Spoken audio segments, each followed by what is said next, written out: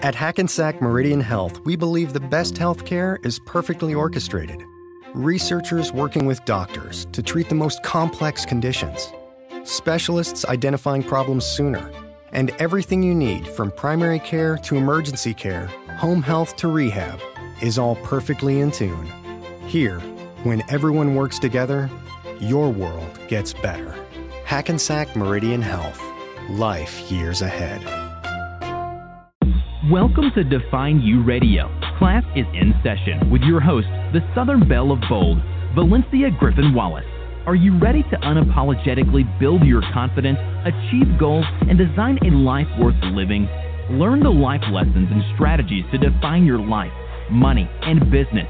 Pens and papers ready? Class is now in session.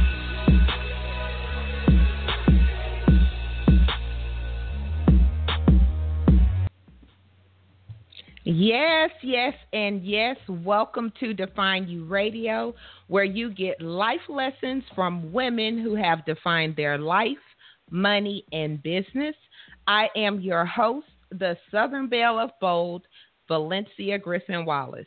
And to connect with the show live, head on over to the Define You Radio's Facebook page, where I will be peeping for you guys' comments, reactions, and so on about tonight's show, which I'm really excited about. Okay, so today's session is with a young lady I had the privilege of meeting when I took my epic road trip and went to speak in Canada a few months ago, which you guys know I am the Southern Belle of Bold, right? So I am used to April, I believe it was April, being quite warm here in Louisiana. And when I got to Canada, I was traumatized, shocked, but it was a great experience.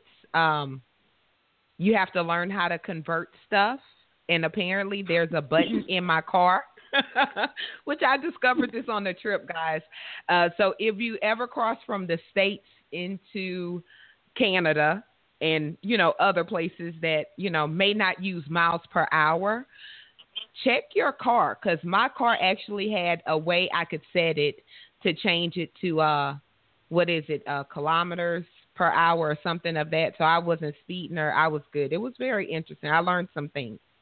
So me and our guest tonight, after the conference, we got an opportunity to really get to know each other. And we sat in my car and we talked for a while. And life is funny. And it has a funny way of giving you an understanding of things. Like some of you guys, I have watched the show Hoarders. I even have had a client in my other business that was a hoarder, so to speak. And like some of you, I was dumbfounded and I didn't understand the why behind it. And maybe because I'm such an organized person. So anything that's not organized is like completely opposite of who I am, my general makeup. So we are talking to my friend and former hoarder, Miss Angel Peterson, to give us a lesson on how she healed from hoarding and how she found her self-worth. And I will tell you guys that it is class is truly in session today. So make sure you have your pens and papers ready, because you will learn some things you never thought you would learn. And it'll make you look at your life and your behavior and see how close or how much stuff you have in common with Angel. So with that being said, guys, class is now in session. I want to go ahead and welcome my friend, the beautiful Angel Peterson, to the show. Aw. Thank you so much. What a nice introduction. And thank you for introducing me as a young lady.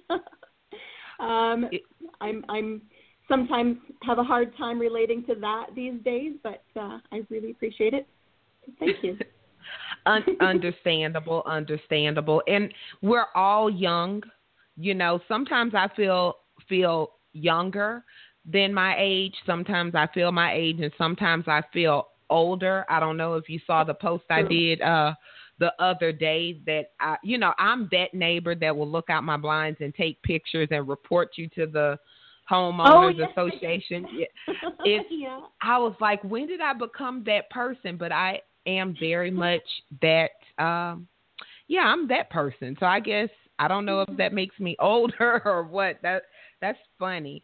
So Angel, thank you so much for being on. I know we have a lot to talk about, so I kind of just want to dig in, and I want you to go ahead and tell the audience a little bit about you as a person, as a speaker, as just the awesome person you are. Why don't you go ahead and share you with the audience? Sure. Okay. So I'm currently a single mother of 4 children. My oldest is an adult now. She's 22. And my youngest is 10. So when I was growing up, I had a great childhood up until about, well, it was still probably great, but up until about 6 years old, that's when my parents split up. And when my dad left, I had this something that was missing. And that's, I think, when it started, the attachment to physical things, to toys that he'd given me, or a dress that he thought that he liked me in, or something that I could hold on to that was like having him around without him being around. So I think that's kind of where it started.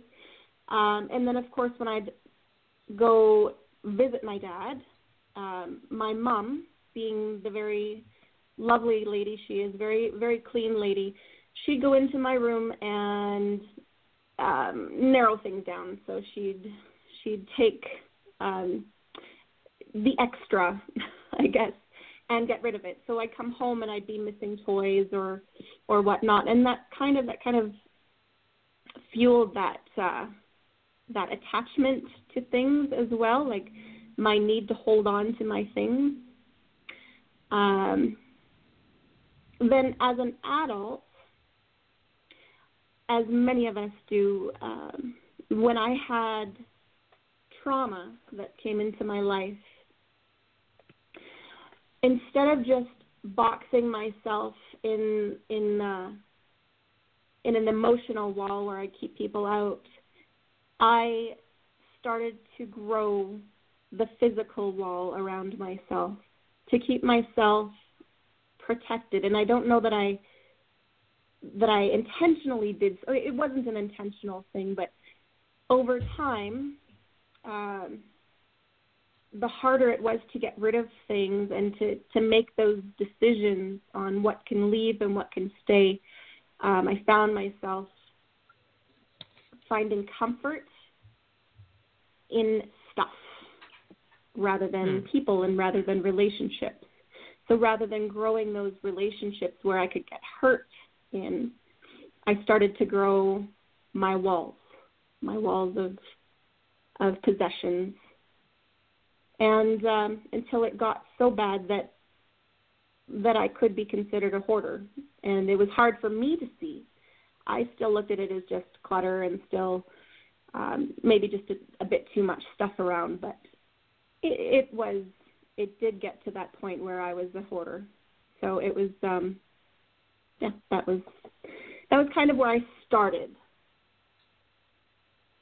Okay. You hit on some interesting things because you talked about your parents split. So, and I know when when your dad, in which I can relate to my parents splitting at an early age, and you don't always get to bring stuff with you.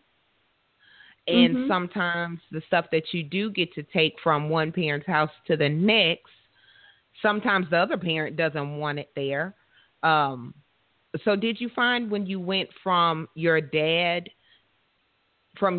mom's house to your dad's house that you had to get rid of stuff that you brought from, that way? Because I know you said your mom got rid of stuff, but was your dad the same way? No, my dad was not that way at all, actually. He was very much, I would say, maybe this is the wrong thing to say, but you know how gypsies will move all over the place, and they're not necessarily, they don't have roots in one place. Right. He would travel. He didn't, I remember, I think I was 10 years old, and he lived in a hotel room. So for the summer, we'd go visit him in the summer, my brother and I. And we stayed in his hotel room, and we'd have adventures from there because he was very much, he'd get out and have adventures. I didn't really have a lot at his place. It was just my clothes and a backpack or a suitcase, and that was about it. So nothing really extra that I brought. But I did get a love of adventure from him, and a totally different experience living with him compared to my mom. With your mom, do you think it was intentional, or like, I don't want stuff from your dad here, or do you think it was more that she just didn't like clutter? Yeah, she's just a very clean person. She doesn't like clutter and extra stuff. So if it doesn't have a purpose or a place, it's gone. And if I outgrew my favorite dress, it was gone by the time I got back. And really, it makes sense to get rid of the things that you've outgrown or that you don't have a use for anymore. But in my young mind, I didn't understand that. So when my favorite dress was gone when I came home, it just made me emotionally cling on to that much more. So your parents' divorce hit you hard, would you say? It's funny. I never felt like it did. They separated when I was 6, and I remember they actually told me first. They brought me into their bedroom and said, "Angel," because I took things well. I guess at 6 years old, you kind of do. They brought me into their room and said, "Angel, this is what's going to happen. Your dad's going to be moving out, and we're splitting up." And I looked at Dad and I said, "Don't worry, Dad, you'll get back together." And I think he held on to those words for like 7 years after. So. Really? Were you close to your dad? Yes. Yeah, very much. Yeah. Did you kind of blame your mom? Did you like, no, because, I don't. You know, as kids, I don't know, maybe it was just me, we tend to maybe take sides or have that quote unquote favorite parent. I know when my parents separated, I don't know why. I kind of had ideas why, but I was very much a daddy's girl. And to me, everything was my mom's fault. You know, I know there was a whole lot that I didn't know that went on behind the scenes, but, you know, my dad could do no wrong in my eyes. So, yeah. And I feel like for myself, I just, I was just this really positive little girl, and I didn't quite understand what was happening. Dad would often go for work. So for him going away, it didn't quite sink in, I guess, until a couple years later when I saw, okay, he's not here with us. Mom's dating somebody else. And it's almost like as a child, you're learning how to live and learning how things work in the world. So, or at least for myself, that almost like you just take it in stride. Like, okay, this is the way it's going now. And yeah, you adapt. Kids really adapt at young ages. And I don't know that that's a great thing because nothing was dealt with, but it's how it was.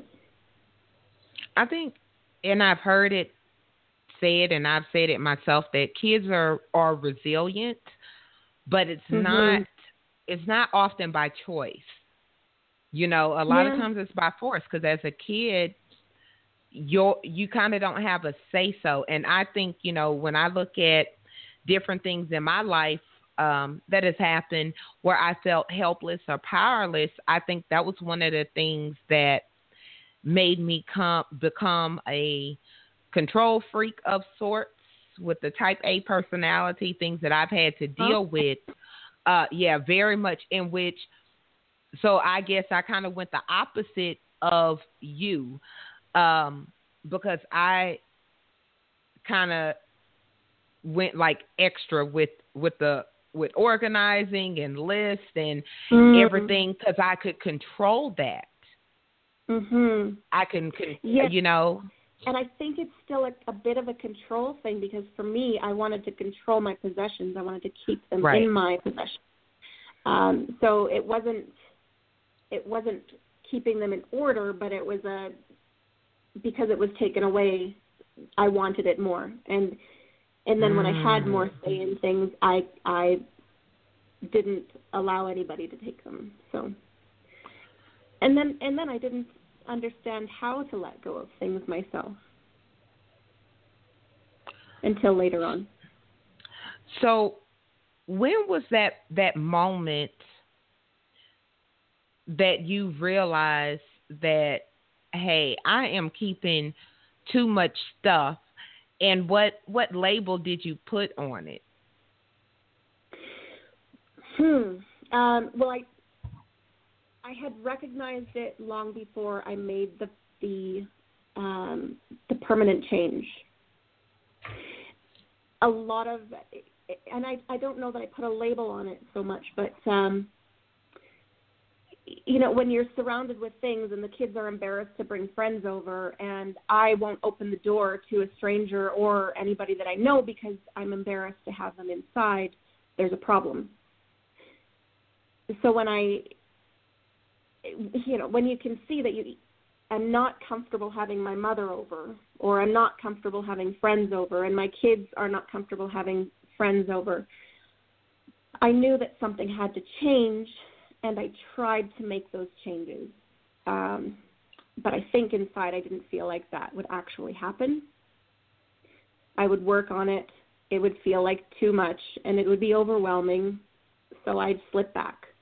And it was this constant, very similar to how a lot of people will gain weight and then work on losing it, and then gain it back and lose it and gain it back. It was a very much that one step forward, two steps back. So sorry, and you asked when it changed, or? Well, what was that final straw? Yeah. Okay. Yeah. So, yes, the defining moment. And that was actually when my mother, as she often had done many times before, she called me and she said, "Honey, Angel, you've got to change this. Like, your kids don't deserve this. They deserve better than this." And I understood that, and I knew that. But instead of feeling like, "Yes, you're right, Mom, I'll change it," I felt the guilt. And the guilt was like more piling on top of me. And it even made things even more difficult to get out of. I liken it to like this hole that I've dug myself into, and physically it was there. So to dig myself out was just so difficult, and the guilt and the shame that came with that just made it that much harder to get out. So, but she said something different this time. She didn't stop with that. She said, "Angel, you don't deserve this. You deserve more than this. You're worth more." And that's when everything shifted for me. Because before then, I'm not sure that I understood that I was worth more. Somewhere along the way, I must have believed that I didn't deserve better than this.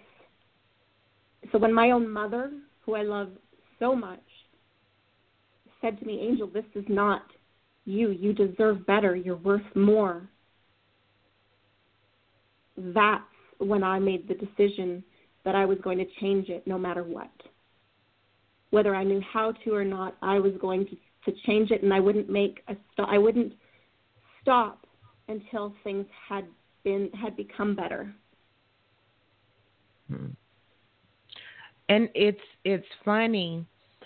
I love that you compared it to weight gain and that kind of back and forth, because and several of my listeners know that, I would say I failed 9 times at losing weight, or I failed 1,000,001 times before I finally had that defining moment and got it right. Mm-hmm. And yeah, and it's a lot of, and that's kind of like life. A lot of times you will start, and I don't want to say fail, but you will start and not complete. And start again and not complete, and start again and not complete. But it's the fact that you didn't give up, even though you kind of had to, you had that wake up call from your mom. But in order for that to be a wake up call, you had to already be aware of some stuff, because that's like if somebody told me I needed to lose weight and I didn't feel fat, then it's not going to matter. But if somebody I hello? Your mom, but you had to have some sort of self-awareness that you wanted to change or needed to change. You had some self-awareness about that. Yes, very true. Yeah. It's really always does. A different way.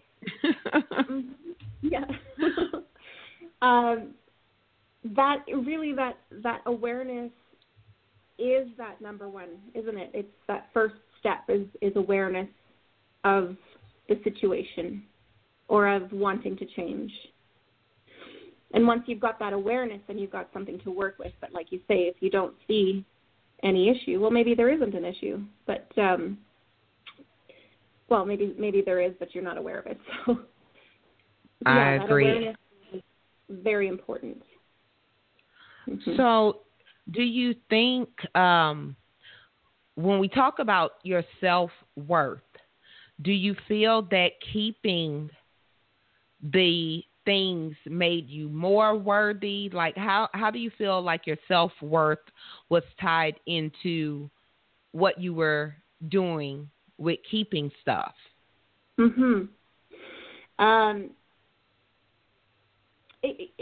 don't know whether it was that I found the worth in things, but what it was is without feeling worthy of better, the mess around me and the piles around me, maybe it is something like that. I hadn't thought of that actually, that maybe I was tying my worth to things rather than to myself. It could be that. Class is always in session. Yeah. But what I saw it as, and at that moment where she said, "You're worth more than this," is just that I was allowing myself to sink further and further into this. And there was a depression there, and there was being out of control, even though I wanted to be in control of what I let go and what I didn't. I wasn't letting go of anything. So I was very much in the shackles of my stuff. I was in the prison of my stuff, and I didn't deserve to be there. And that was a revelation for me. Did you feel like you did deserve to be there? Did you feel like you were, unworthy? I guess maybe that's the word I want to use. Did you feel like this is the life I deserve? Not consciously, but I remember growing up, and my dad would always say, you could do anything you put your mind to. And my mom always talked about how beautiful I was and how, I'm so smart and I can do anything. But then when I became an adult and I wasn't doing these things, I thought, okay, I'm not what they said I am, or I'm not living to my potential, so I'm less than, or I'm not what I could have been.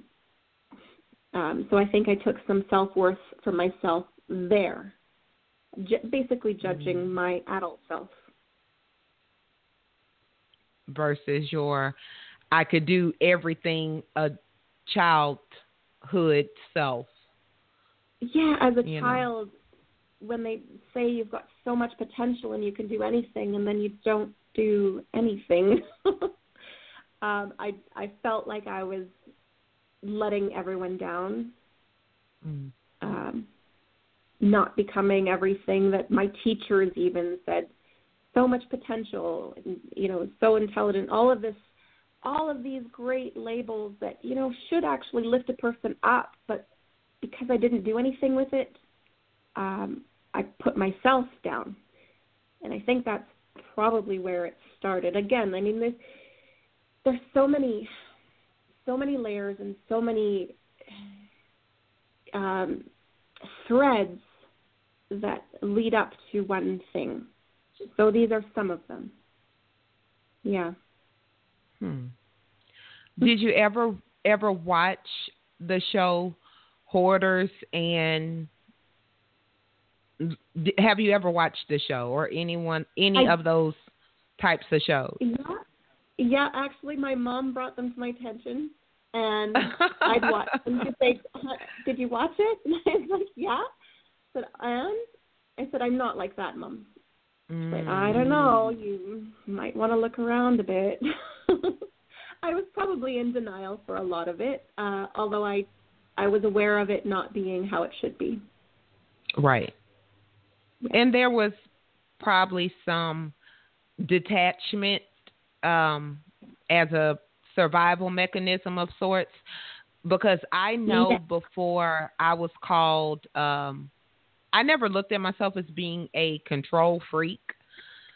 And it was a steady process of realizing some things about me that made me realize that I was, because I would watch shows or talk to people who I thought were control freaks, but I was so detached from it, and I'm like, no, I'm not that bad. I'm not that bad, but I was bad in my own way. Well, it is our story. When it's our story, we can rationalize anything.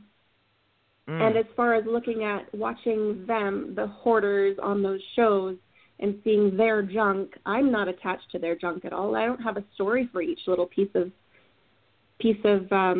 material that they've got, or every, for my stuff, I had a memory attached to this thing and to that thing, and I had potential use for I had 3 rolling pins at one point, and I hadn't used any one of them since I was a kid. Like, as an adult, I don't think I made a pie, yet I had 3 of these rolling pins.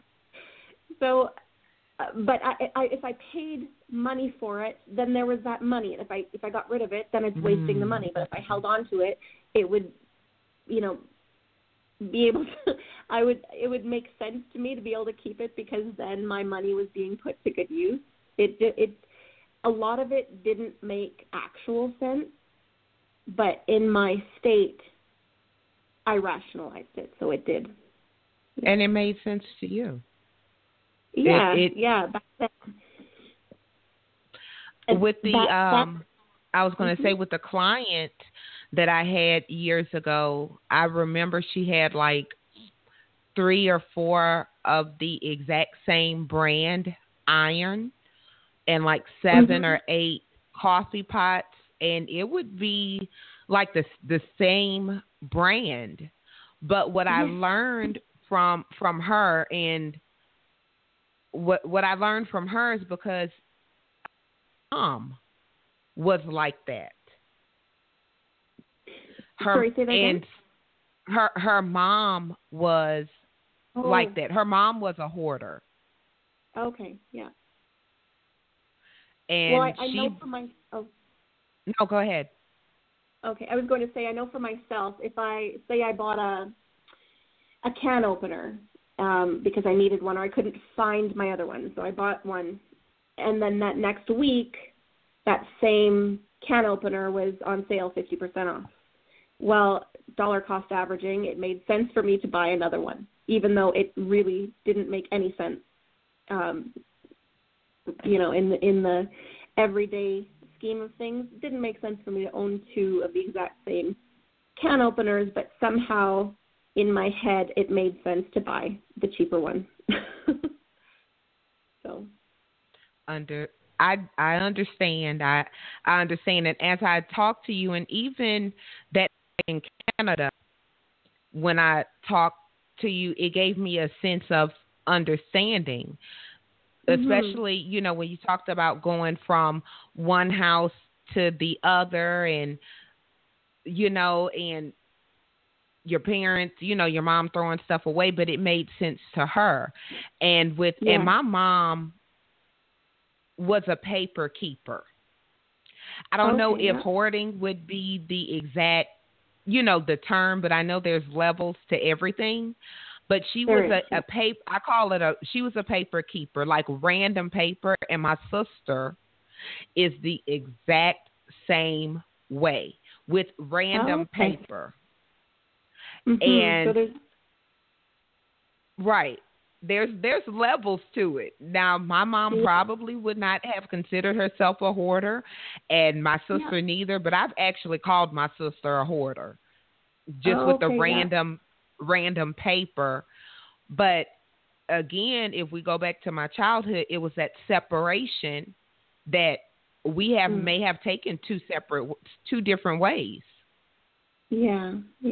And there's a fear of letting go of something if you think that it might come in useful later on, or you might need it later on. There's a bit of a fear of getting rid of it, especially with the papers. Understood. So let's talk about healing. When you had that conversation with your mom, and you was like, okay, that's my wake-up call. Some stuff has to change. Yes. Where did you go from there? Okay, I just, when I made that decision, it was different than all the other times I'd made that decision. It was different in that I was completely focused, and I wasn't going to listen to all the reasons of why I couldn't do it, even if it came from inside my own head. I wasn't going to listen to it. I was just going to go forward until it was done. So I thought, I knew that needed to start with me making that decision and having that unwavering resolve to do it. But I didn't think I could do it alone. So I looked, I remember I Googled hoarders, and I wanted to find somebody who'd written a book, someone who had been where I was and wrote a book about it and had come out on the other side. But I couldn't find it. I actually couldn't even find one example of a recovered hoarder, written a book or not. I couldn't find any of that. So I did, the thing that made the most sense, which is wrote my own book. I picked up had my computer, and I wrote my thoughts down. Sometimes when you can see things from an outside point of view, it makes more sense. You can see things clearer. I was able to look at my thoughts and pick them apart, like what I just did moments ago about the can openers.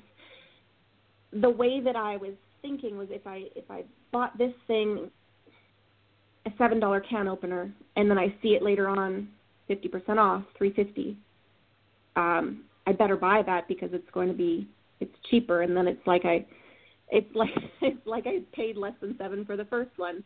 But that's not actually how it works. When I actually wrote that down and I saw it in writing, I was able to look at it from an outside perspective and say, this is not making sense. So here is where I'm going to have to make some adjustments in my thinking. And I decided to document my journey. So from the first day,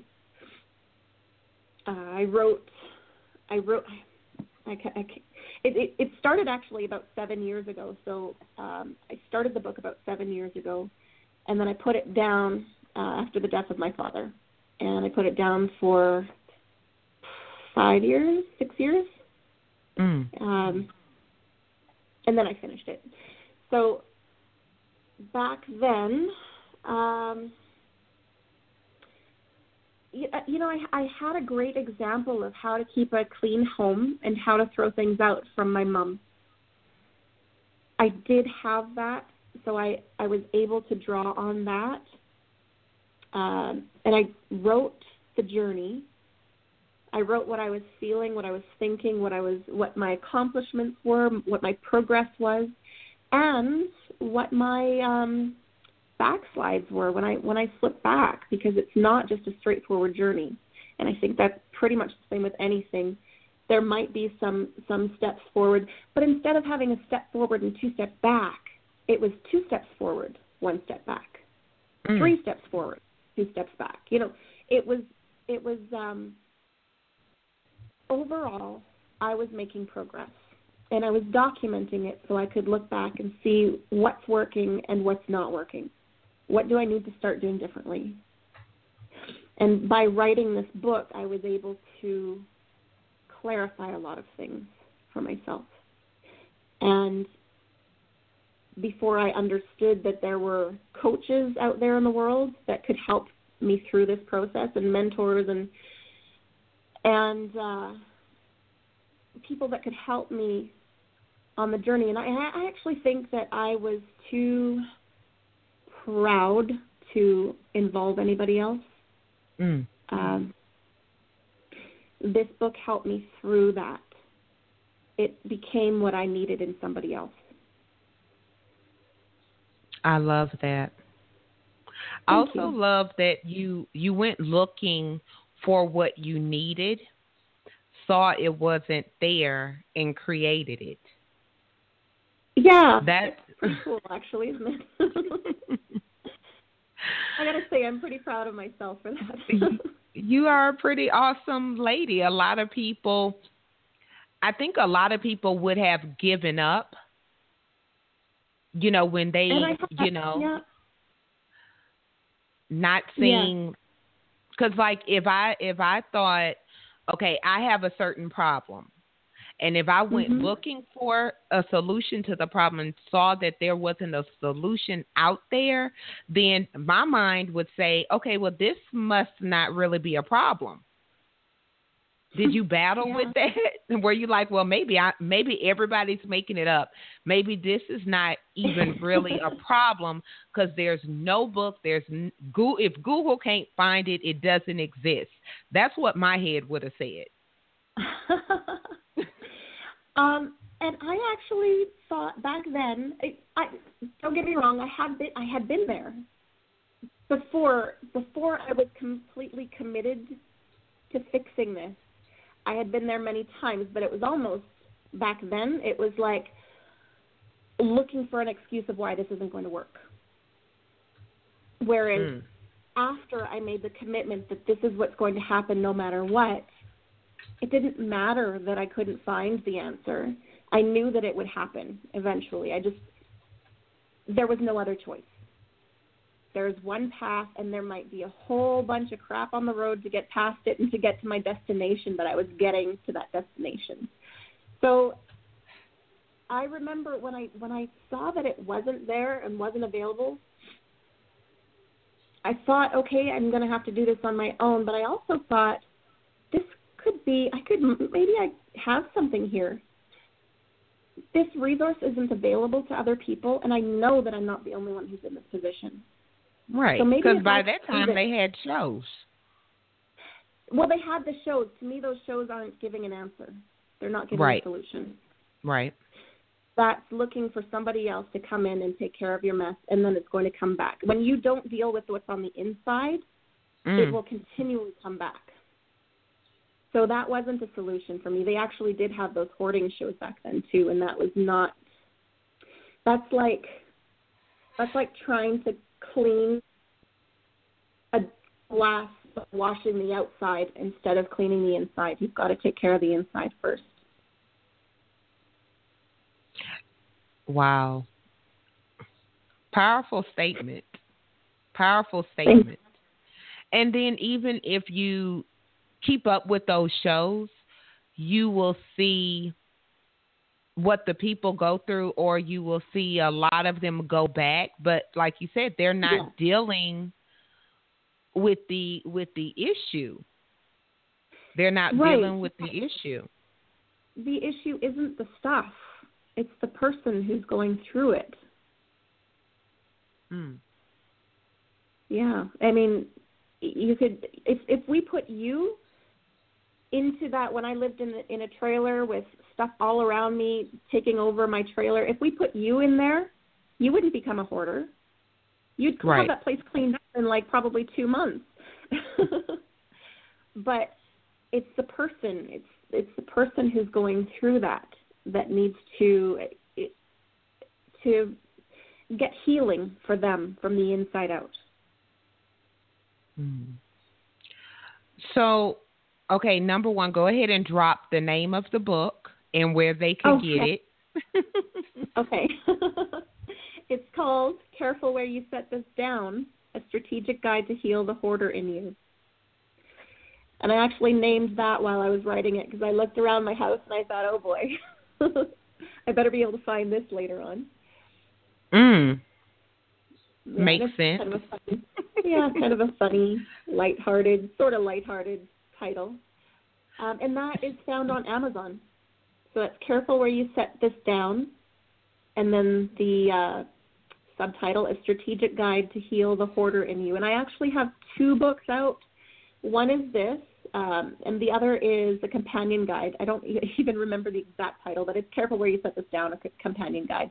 And it takes the steps. So I looked at feedback for other books because now there are other books, but I still don't see them written by hoarders or previous recovered hoarders.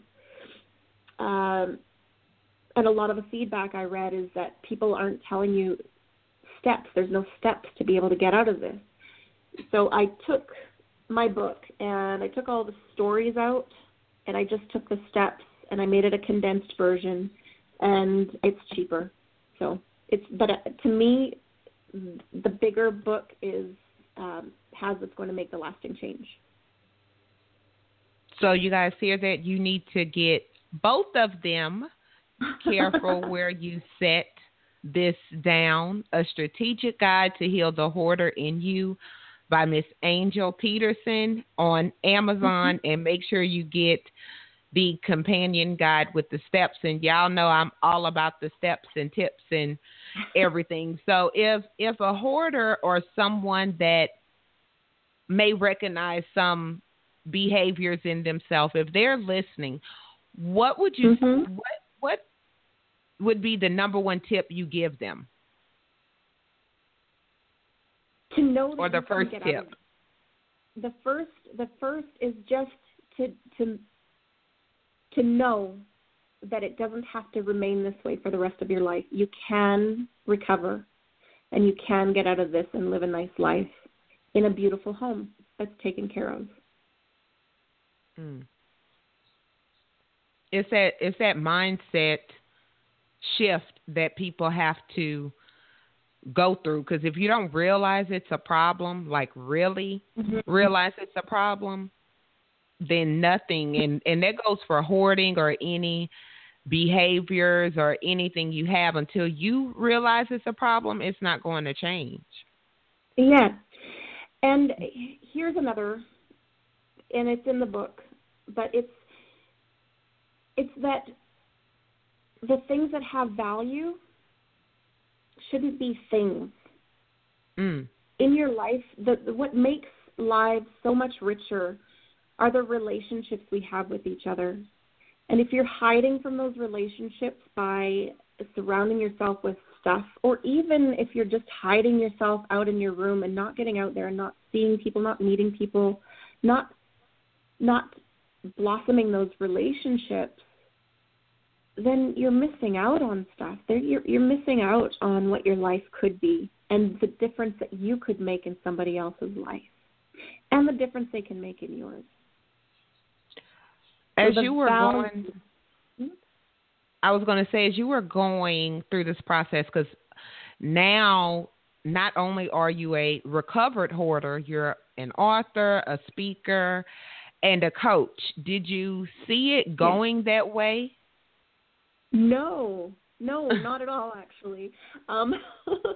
I've been acting in plays for the last 20 years off and on, just for fun.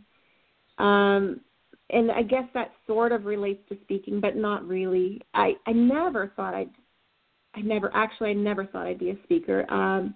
As far as a coach, my name is Angel. I've always taken it seriously. I've loved helping other people as much as I can, however I can. I liked being able to help people. Becoming a coach is still fairly new to me, other than on a just on a kind of a casual sense. I've been helping people, but as a profession, it's just been the last year. And I took a wonderful course, and it made such an impact on my life, and I wanted to be able to use those tools to be able to help other people as well. And the book kind of, it's funny that I didn't see it, because now looking back, it really does make sense. I paved the way for myself, and hopefully I'll be paving the way for many others to get out of their clutter and their prison of things. And you never know, you may end up on the show Hoarders to actually be the person that help the people, because I can imagine that it would probably be more helpful if the person helping them have experience versus doctors and judgmental, quote unquote, people that have no experience with living that way. So you never know. Just send me a shout out. Yeah. Yes. That sounds good. Yeah, and my heart goes out so strongly towards those people who are going through what I had, because I know how much of a burden it all was, and how nice it is to be free from that. So I'd love to be able to help more people with that, to get out of that. And I predicted it, so just remember today. Yes. So it's Valencia. Yes, on Define You Radio, today is the 18th? I don't know what today is. The 18th of July, I predict that Angel will be on a show helping hoarders, and she will give me a shout out. Nice. So I second that. You second that? Yes. Okay. Do you find that people don't take it seriously as it is, or as serious as it is? Sorry, can you elaborate on the question? Meaning, from watching the show, if somebody watches the show, it's kind of almost, I don't want to say like a joke. Right. No, it is actually, and it is treated like. It's not treated. The people who are going through this and who are afflicted with being hoarders are treated like jokes, and it's so unfortunate, and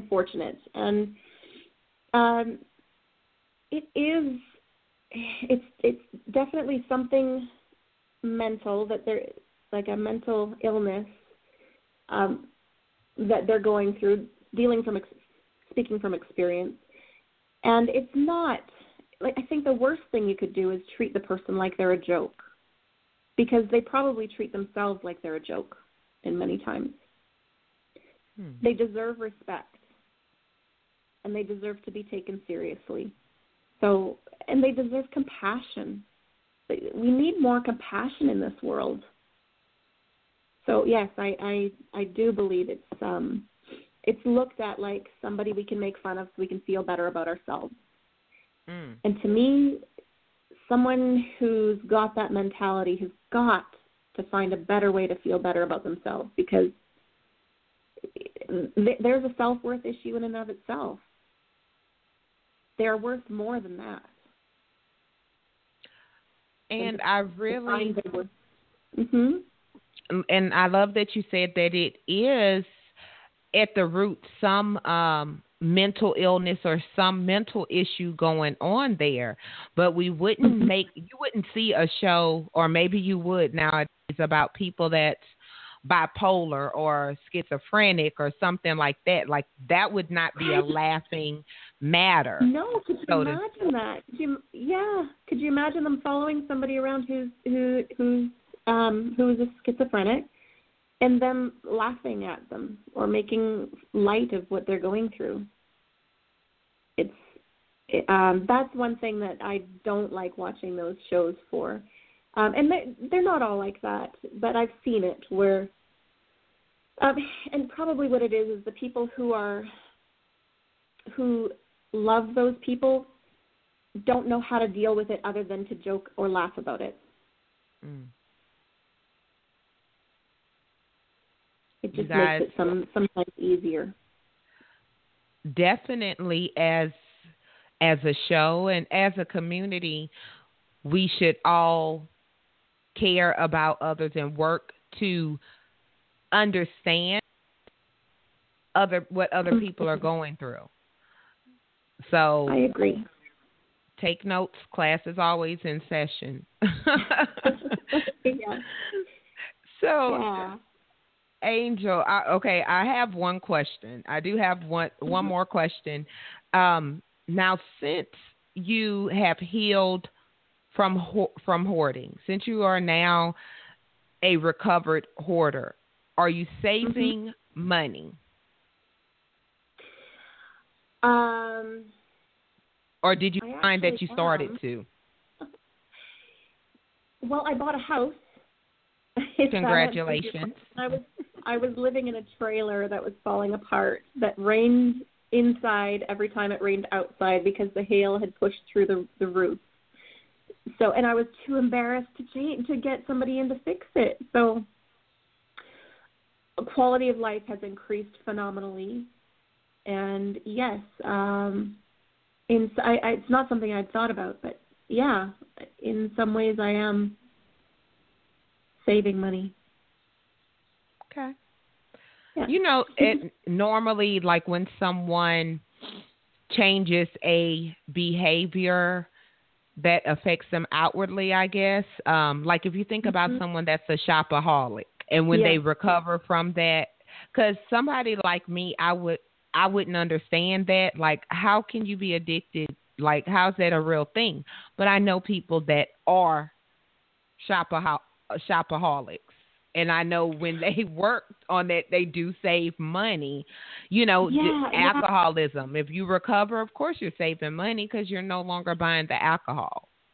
Yeah, and I have to say, like, there's times when I'm out shopping and I have to talk myself out of that past way of thinking still. Like, sometimes I'll be shopping and I'll think, oh, look at this cool thing. And then I'll be like, oh, wait a minute. Do I really have a use for it? Is it going to come home and just sit there and take up space? Is it going to add to my life? Is it going to improve my life in any way? And if the answer is no, it's not going to improve my life, it stays on the shelf.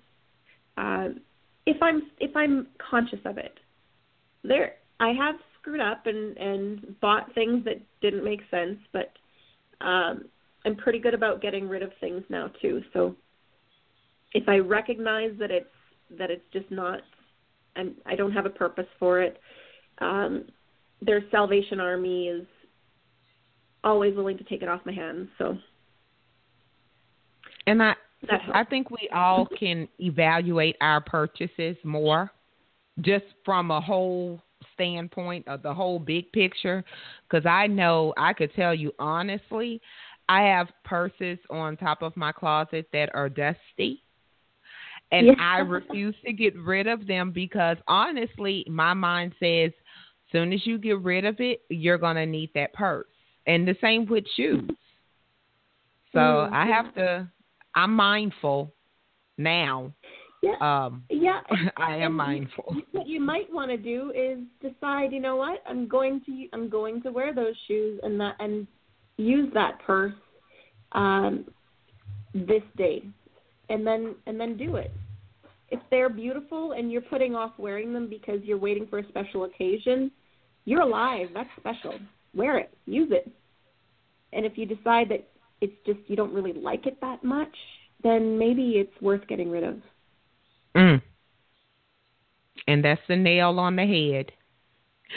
Angel, we have like 6 minutes left in the show. How can the audience connect with you? At the moment, I don't have a website. So my Facebook page is probably the best, Angel Peterson. And there might be other ones. There are other ones. Gosh, what is the best way? Pick up my book. I think I might even have my phone number in it.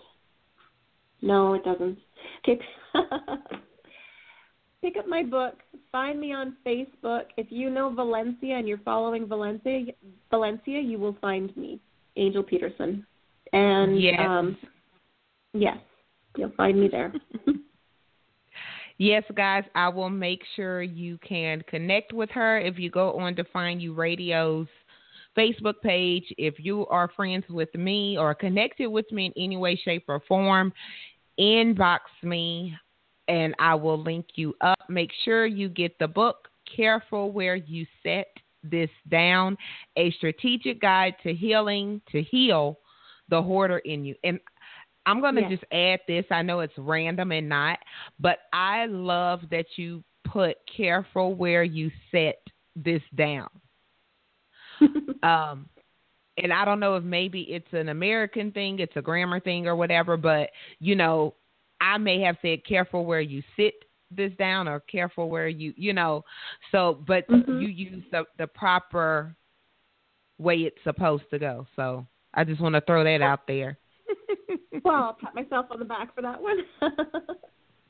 Thank you. I wasn't even thinking that. Yeah. It makes the title stick just because it's just the proper way it's supposed to be said. So, Angel, thank you so much for coming on the show tonight, and welcome I really appreciate you having me. Welcome to the Define You Radio family.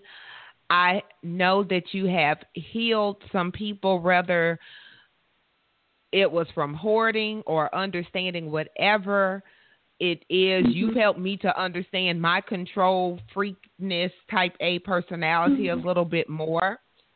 Because it was definitely some things I hadn't thought about till our conversation tonight. So I do want to thank you for coming on. Well, I am so thankful you had me here. Thank you so much, Valencia. It was such a pleasure. Well, thank you. And guys, if you enjoyed today's session, stay connected by subscribing to the show on iTunes and Google Play. Tonight's quote comes from Manny Hale, and I'm hoping I typed that up right, but it says, self-worth is so vital to your happiness. If you don't feel good about you, it's hard to feel good about anything else. With that being said, let us know what you learned from today's show on Define You Radio's Facebook page, or join Define You Movement, where class is in session 7 days a week. Until next time, have a great week. Thanks for listening to Define You Radio. Class is in session. Connect with the show at www.defineyouradio.com. Pens and papers down. Class is over.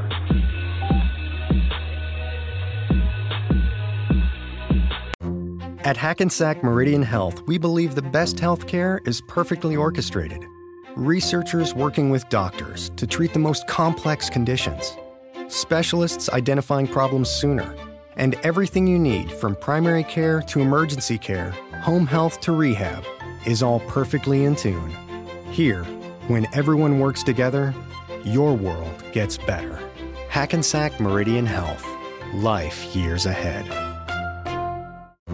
At Hackensack Meridian Health, we believe the best health care is perfectly orchestrated. Researchers working with doctors to treat the most complex conditions. Specialists identifying problems sooner. And everything you need, from primary care to emergency care, home health to rehab, is all perfectly in tune. Here, when everyone works together, your world gets better. Hackensack Meridian Health. Life years ahead.